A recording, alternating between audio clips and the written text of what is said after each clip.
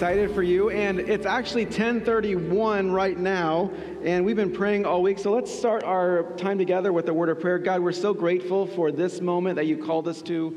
I pray that you would help us here at the Highlands, this church you've raised up, that we would declare our future in you, that there are people who are even right now desperately in need of you, that don't know you. I pray that the faith of those in this room would pave the way for people to meet you ultimately, Lord.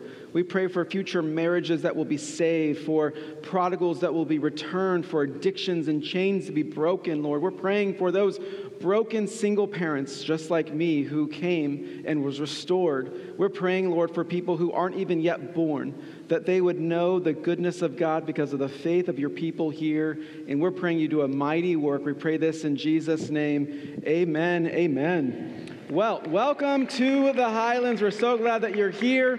And we are in the final week of a series we've called Declare Our Future. It's this new chapter of the Highlands that God's writing for our story. But before I jump into the final part, I wanted to share with you a quick roadmap of where we're going for the next several weeks. I don't know if you like to know where you're going, but I do. And so we have something special planned every Sunday in May. Next week is Sunday of Sacrifice. I'll talk about more of that later. And then we got Mother's Day. We're going to honor all the moms of the Highlands. It's going to be a special day. And then we have our celebration Sunday on the third Sunday of May. That's where we're going to talk about the spiritual journey, what God did in this moment for us, followed by Memorial Day weekend. We have a special speaker to honor the fallen. And then in June, we're going back to the book of Acts, and we're going to be in Acts from June to December. It's going to be amazing. I can't wait to jump back. It's been an incredible season and story of the early church in the book of Acts. But we have a lot to get to. So instead of all the fluff and opening story, we're just going to get right back into Scripture. And so take your Bible, turn with me to 2 Samuel chapter 24, and I want to read a few verses to you. If you don't have your Bible, no worries. The verses will be on the screen. Also, our church app as well. I want to read to you a brief story about King David in the book of 2 Samuel 24. It's the last chapter of the book, and we read this amazing story of what King David did for the Lord his God. In 2 Samuel chapter 24, verse 18, it says this: Gad came to David that day and said to him, "Go up and set up an altar to the Lord on the threshing floor of Araunah the Jebusite." So David went up in obedience to Gad's command, just as the Lord had commanded. Araunah looked down and saw the king and his servants coming toward him, so he went out and paid homage to the king with his face to the ground. Verse 21 says, Araunah said, "Why has my lord the king come to his servant?" David replied, "To buy the threshing floor from you in order to build an altar to the Lord, so the plague on the people may be halted." Look at verse number 22. Araunah says to David, "My lord, the king, you may take whatever he wants and offer it. Here are the oxen for a burnt offering and the threshing sledges and the ox yokes for the wood. Your Majesty," Araunah gives everything here to the king. Then he said to the king, "May the Lord your God accept you." But look at David's response in verse number 24. So the king, David, he answered Araunah and said, "No, I insist on buying it from you for a price. For I will not offer to the Lord my God burnt offerings that cost me nothing." David bought the threshing floor and the oxen for 20 ounces of silver. And look at verse 25. He built an altar to the Lord and offered burnt offerings and fellowship offerings. Then the Lord was receptive to prayer for the land, and the plague on Israel ended. I love this idea because we're going to talk about a word that's going to make you very uncomfortable today. And by the way, we talked a couple weeks about obedience. If that didn't make you uncomfortable, then last week, Pastor Amy's message on generosity made you uncomfortable. If that didn't make you uncomfortable, well, today we're talking about sacrifice. Sacrifice. I believe that sacrifice is such an important part of the Christian life that we don't often think about. And so today, for the next few moments, I want to talk through this idea of what does it mean for Christians to sacrifice. I believe there's a path of sacrifice in our life that we see sacrifice following if we'll be attentive to it. And so here's the first thought. We're going to jump right in. I'm going to share with you 3 simple thoughts today about what sacrifice means to a believer's heart. You see, the first item that we see, the first stop on the sacrifice's path is this. Number 1, sacrifice attacks convenience. Convenience. Now, we love convenience. We love our Wi-Fi and our microwaves and our drive-thrus. We love convenience. But conversely, we hate inconvenience. Just a couple of weeks ago, I was at a red light ready to turn right, and the car behind me was honking for me to turn. Now, listen, I've been vulnerable in sharing you that I break my fair share of speeding laws, and so I'm not that kind of driver, but I'm like, it's a red light, there's some lines I can't cross, and there's a car making a left-hand turn where I couldn't go, and the person behind me is like honking, upset that they're being inconvenienced by me obeying the law. What in the world? What's fascinating is later this driver actually ran over a squirrel on the road. True story, but that's another matter. And we do not like to be inconvenienced. Red lights are nothing but just an inconvenience. And all of a sudden now we live our life to be the most convenient way for us. So let's talk about this 21-day spiritual journey that we've been on. It's been very inconvenient at times to set a timer to pray every day. It's been very inconvenient to come to the church and maybe even some windy weather we've had this week and walk around on our walk of faith. Amy and I are on day 15 of a liquid fast, and I don't know if I would recommend you doing this, but we were praying, and my wife, by the way, is far more spiritual than I am because I had never done a liquid fast, and she has, of course, done that before. We're unequally yoked. Like, she's much more spiritual than I am. And in fact, she's like, no sugar, no protein. Like, it's amazing, like, what she's been doing. And I'm telling you, going on a liquid fast has been inconvenient. Maybe you're fasting sugar and you've been fasting something else. And what the idea of fasting is it makes life inconvenient for us. But I'm here to tell you, following Jesus is supposed to be inconvenient. These two words on our wall right here, and if you're watching online on our worship center, we have these huge words, following Jesus. And that's not just some flowery language that a church has to talk about this and we want to follow. No, that's a reminder every week we come here that says following Jesus is not supposed to be convenient. You see, sacrifice, it pursues this convenience in our life because the Christian life is not supposed to be inconvenient. Think about the times that Jesus called people to follow him. He told the disciples, he says, follow me, and then he says, I will make you. What Jesus is saying is, if you'll follow me, I'm going to form you into my image. And by the way, Jesus is the ultimate picture of sacrifice. You and I are sitting here. We have a reserved home in heaven one day because Jesus sacrificed himself on the cross. The only reason we're even gathering here and not fishing or doing some hobby is because Jesus sacrificed himself for you and for me. He modeled what the Christian life is supposed to look like. And so Jesus says, follow me and I will make you fishers of men. Years ago, Amy and I, we got our daughter this little pottery wheel. She was into crafts, and what was fascinating about this little pottery wheel was how fast it spun, because you're supposed to take the clay and put it on this wheel, and it's the speed of the wheel that actually forms the clay. And many times we think, man, life is just going too fast, or there's so much friction and tension, and it might be because, like Jeremiah the prophet says, you are on the potter's wheel, and God is forming you into his image. Now, here's what's interesting. The clay never tells the potter what I want to be. Like, we're not looking up at God saying, all right, God, I want you to make me this and do this and bless me this way. That's not the clay's responsibility or job. The potter tells the clay what it needs to be. And many times we have this mentality like, God, you can form me into you, but I don't really want that part, and I don't really want that part. And it's like we're buying a car. Yeah, make sure I have power locks, but I don't really need that extra. Make sure I have some nice wood panel, but no, I don't want those. And make sure I have nice hubcaps, but I don't want this. And that's not the Christian life. If we're to follow Jesus, he's saying, I will make you into my image. Following Jesus is supposed to be inconvenient. But too often we pray prayers that don't cost us anything. We pray prayers like, God, please bless me, but don't require anything from me. God, keep me safe, but don't ask me to step out of my comfort zone. God, I want all of your favor, but want to give very little in return. Pray these safe prayers. We live this safe life because we like our faith until it asks something from us. Now, maybe you've been sitting here and you're like, why are we doing this to declare our future? Why is this happening? Why do we need this? And why do we have to do that? And I'm just telling you, maybe you were comfortable with the church when it didn't ask anything from you. And now that the church is saying, we've got to move forward, you're like getting a little uncomfortable. We hear lots of questions, and I love hearing those and remarks and responses. And one question recently that's been asked is, well, why don't we just add more services?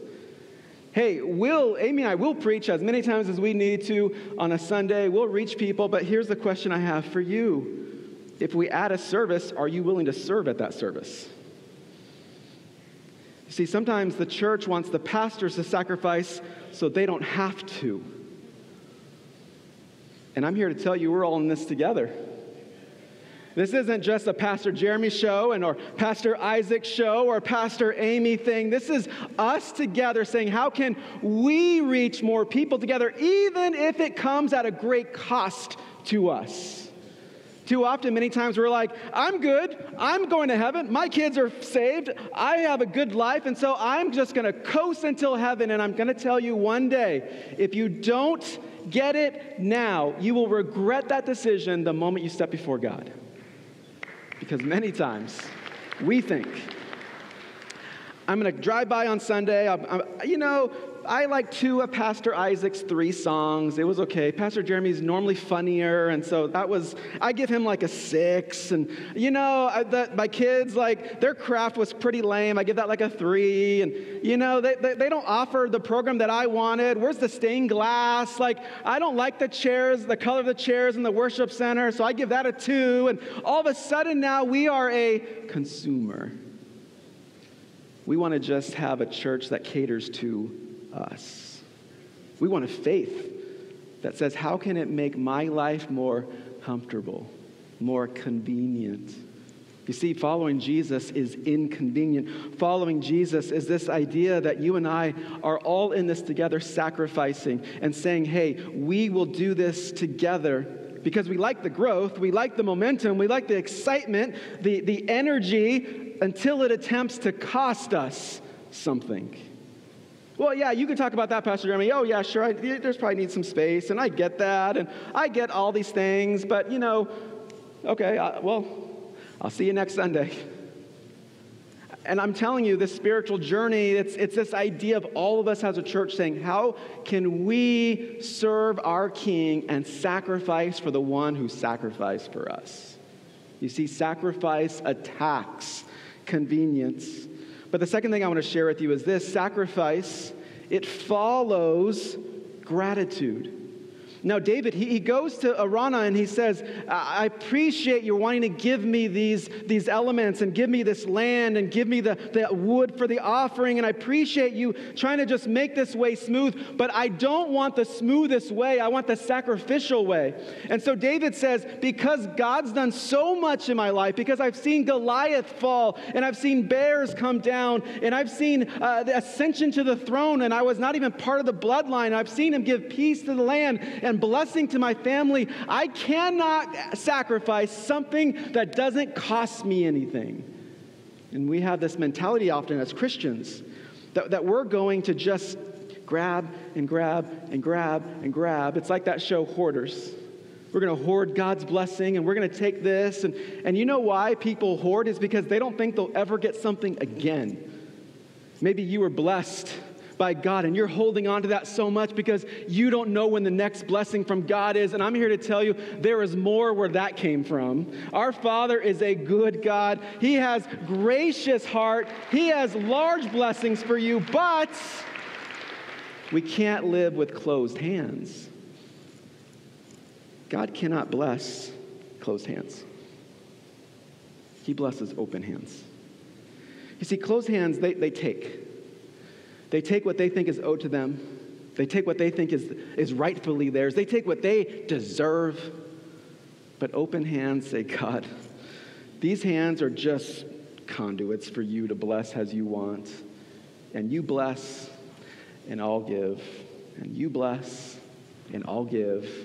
You know, there's a fascinating verse in Proverbs chapter number 11 where Solomon writes this. He says, "The world of the generous gets larger and larger, but the world of the stingy gets smaller and smaller."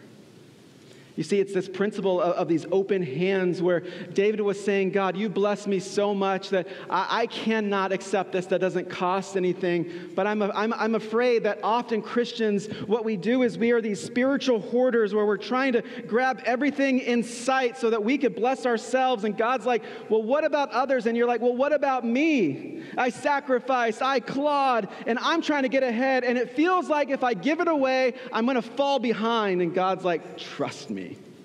Believe in me. Believe that I'm going to bless you greater than you could bless yourself. Because when we have closed hands, what we're trying to do is we're trying to bless ourselves. It's like parents when your kids were younger. When they get older, you can't fool them like this. But when they were younger, you took them to the dollar store and you're like, you can buy anything you want. And your kids were like, what? Really? That's amazing. Anything? And you're like, sure. Maybe pick 2 things. You're like, oh my goodness. When you bless yourself, it's like blessing yourself at the dollar store. You're holding on to some things that, frankly, in light of eternity, aren't worth very much. When you allow God to bless, it's like God takes you to your favorite store and is like, pick out anything. But too often, we want to bless ourselves. We want to say, God, this is for me. God, I need this. I want this. I deserve this. And God's like, well, okay, bless yourself. Enjoy your time at the dollar store. I'll be over here. I had some major blessings for you, but if you got it, cool. I'll bless somebody else with open hands. I love that David, he bought this threshing floor. And what that was in these agricultural terms was this space where they processed grain and they separated the wheat, which was the good part, from the chaff, which was the unused part that didn't have any place. And so what happened was in this threshing floor, the important stuff was separated from the non-important stuff. This spiritual journey has been a threshing floor spiritually for us because it's been separating the important from the non-important. There are so many things that you and I hold on to. There are so many things that we're going to die with, and this is so important to us. And God's like, are you willing to give it away? Are you willing to separate? Because I would imagine, and I'll share with you a little bit later, even in my life, there are things that I hold on to that just frankly are not very important. And I believe God's calling us to say, hey, what's on the threshing floor in your life? What do you need to separate from and say, I've been holding on to that so much, but in light of eternity and with what God's doing in my life, it doesn't matter anymore. And so we have this idea of sacrifice, following gratitude, and this idea that open hands say, God, you bless me. And whatever you give, I will make sure that I am sharing and I am generous and I'm sacrificing with others because that is what God has called us to do. But the last thing I want to share with you is this. Not only does sacrifice follow gratitude, but sacrifice, I love this, sacrifice affects everyone. Read this verse in 2 Samuel 24, the very last verse in 25. It says this. David built an altar to the Lord there and offered burnt offerings and fellowship offerings. Then the Lord was receptive to prayer for the land, and the plague on Israel ended. Because of one man's sacrifice, an entire nation was healed. Now, let me talk to you about the impact of sacrifice at the Highlands. And I want to talk to you not as the pastor, but just as a church member. I came to the Highlands in this building. I never went to the Highlands on Sierra Highway. In fact, how many of you, just like me, you've started coming to the Highlands in this building? Would you raise your hand? Many hands all across. If you're watching online, maybe you joined us. Many hands. So you, like me, we actually enjoyed someone else's sacrifice. You see, 20 years ago, there was a group of people on Sierra Highway that didn't know you. They didn't know that a broken, divorced, single dad who didn't know anybody was coming to their church in 2012 who needed hope and restoration. They didn't know that your marriage was on the rocks, and they didn't know that single moms and single dads, and they didn't know that the addicts who were struggling with addictions and chains, they didn't know you, but they sacrificed for you. Now, watch this. Watch this. How many of you went to the Highlands, started going to the Highlands on Sierra Highway? Would you raise your hand? Keep your hands raised. If your hand is not raised, we have a debt of gratitude. Can we thank and celebrate them?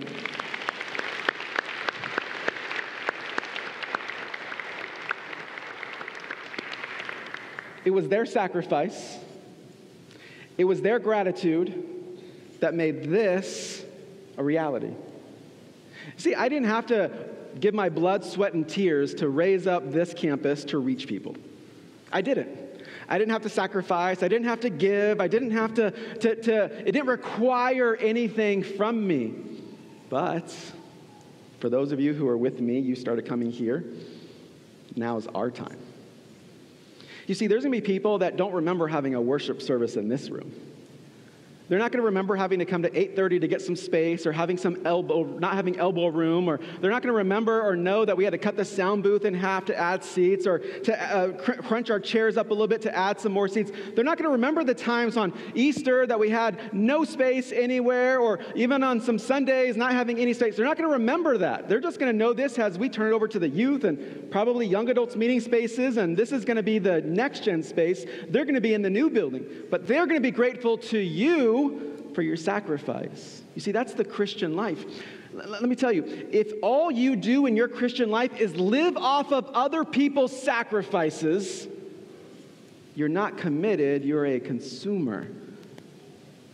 Many times we have this thought that someone else will take care of it. Someone else will do that. Someone else will give. Someone else will sacrifice. Someone else can take all the responsibility. I am just here for me. I'm calling you. Jesus is calling us to more. He's calling us to this life of sacrifice that says this life is not my own. And when I stand before God, what's going to matter is all that I did to reach people and crowd heaven more.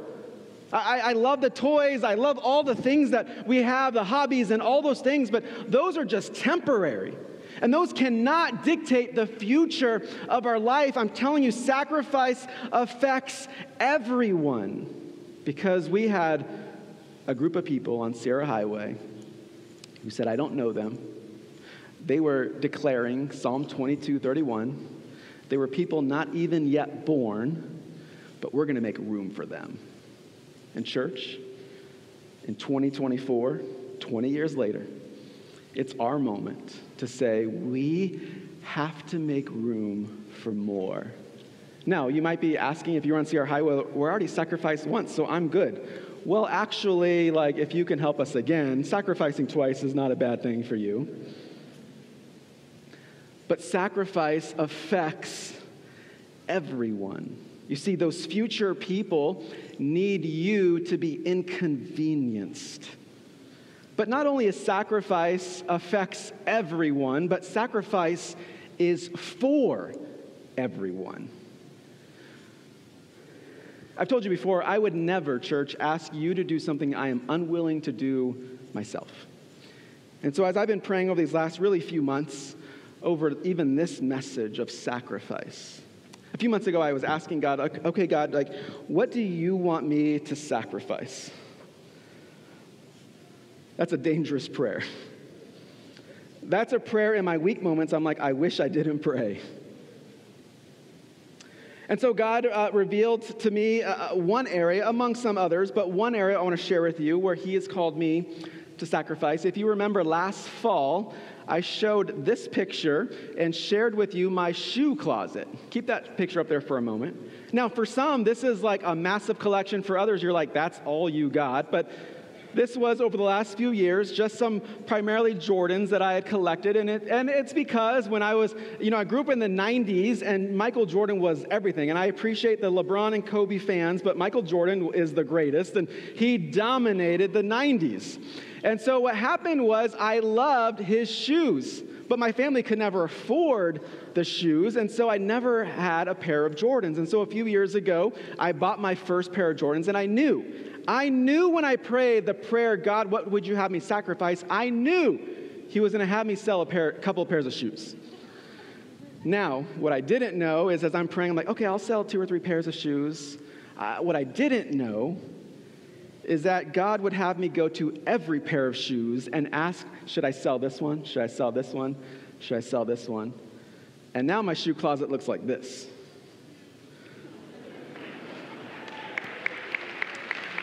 Yeah, they're not your shoes. Go and clap, like... I'm not trying to sound hyper-spiritual, but I was like, okay, Lord, what about this one? What about this one? And what about this one? And that's all I was left. I think I have 3 pairs of Jordans left, which, by the way, I'm complaining about 3 pairs of Jordans. This is ridiculous. And so God often doesn't have a sacrifice out of our necessity. He has a sacrifice out of our abundance.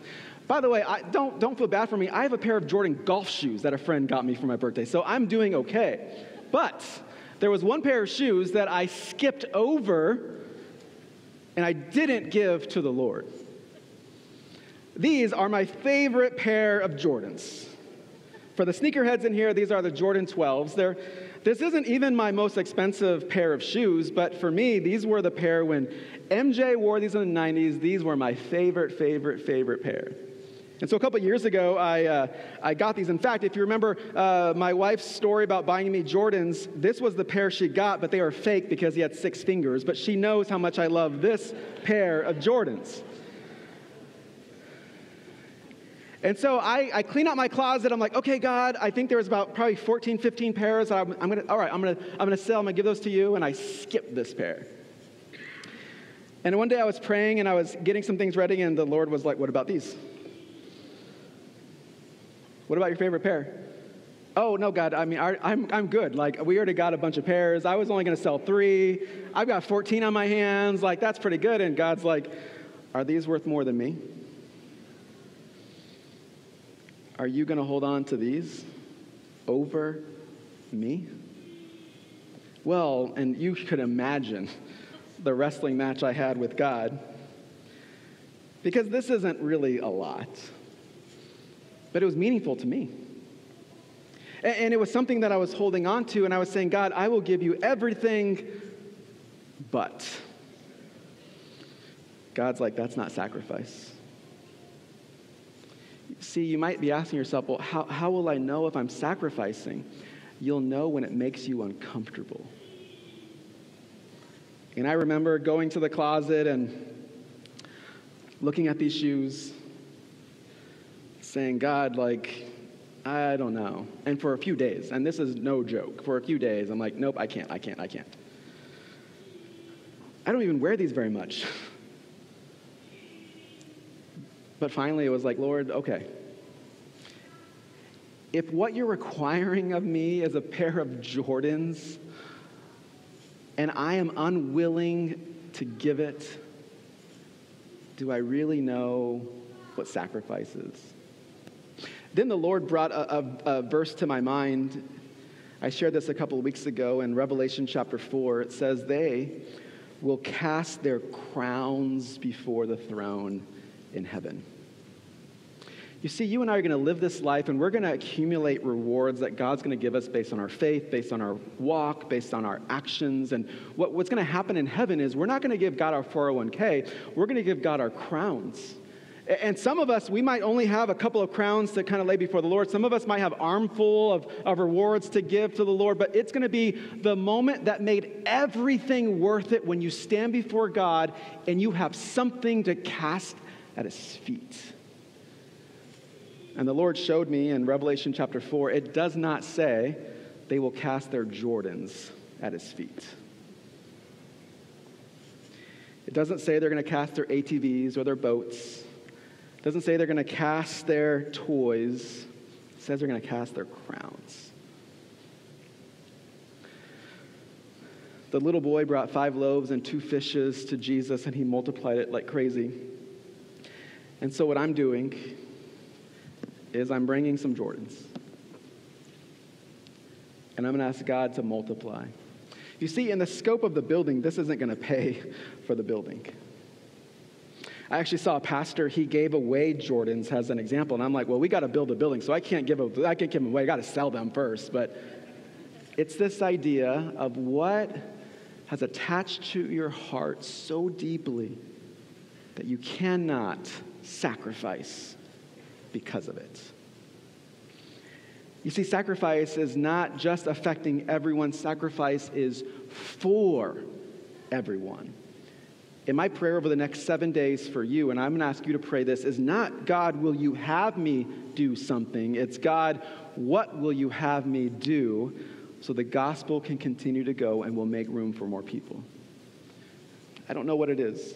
Maybe for shoes, you have no idea. This doesn't mean anything or connect with you, but all of us have something, and I'm willing to put my money where my mouth is, and I'm not going to ask you to do something that I am unwilling to do. And tomorrow, I'm going to ship these out because these are sold, so don't touch these, okay? I need to keep them intact. And you know what? I'm going to miss those shoes. But I love Jesus more.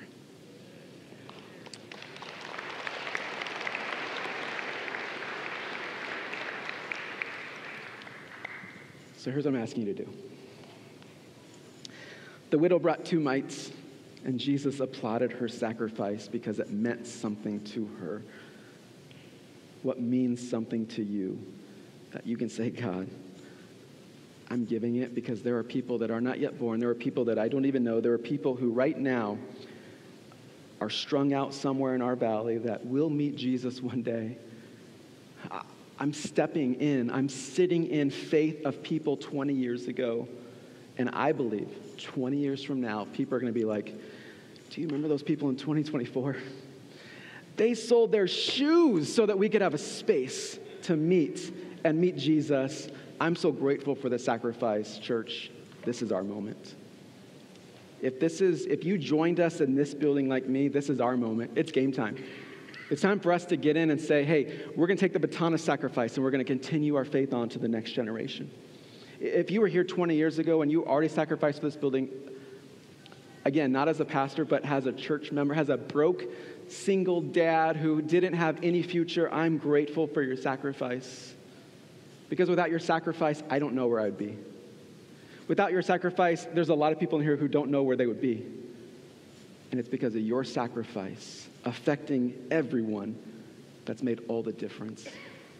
We're raising our daughters here. Jesus is alive in our family. He's alive in your family not because of just like this building just pop out of magic. It was people working, sacrificing, giving, saying, here, Jesus, you multiply. Would you bow your heads and close your eyes with me? I want to ask you, what is God calling you to sacrifice? You know Jesus? That's awesome. If you don't know Jesus, in just a second, I'm going to give you a chance to know him, and that's the very first step. John 3:16 says, for God so loved the world that he gave, he sacrificed his son for you. But for those who do know Jesus and for those who call Highlands home, what part is God calling you to? I believe he's doing something amazing that only he can do if, as a church, we're willing to say, God, I give it all to you. For those of you who maybe your first time or you've been coming for a little while and you've never said yes to God, you never invited him into your life, and you never said, God, forgive me. I know that I've done wrong, but thank you for your gift of salvation. We make this opportunity at every single service, inviting those who don't know Jesus to meet him for the first time.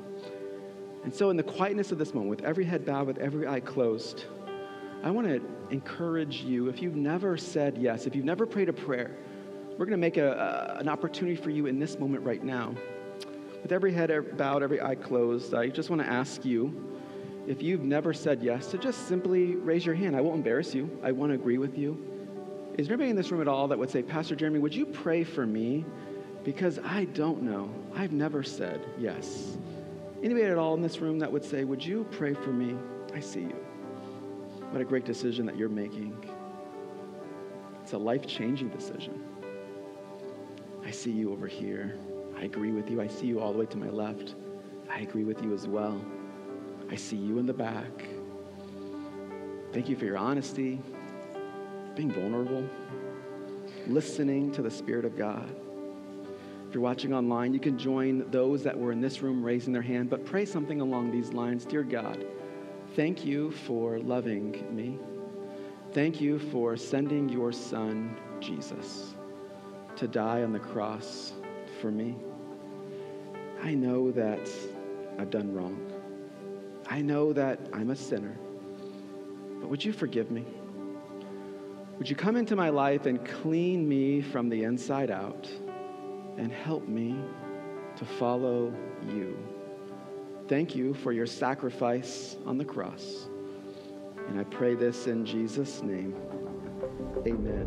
Hey, thanks for watching this message from the Highlands. Our goal here at the Highlands is to become people of the Word. We love the Word of God, and the message you just heard was filled with scriptures that we pray would be an encouragement to you. Make sure that you share, if you were encouraged by this message, with others to help us get God's Word out.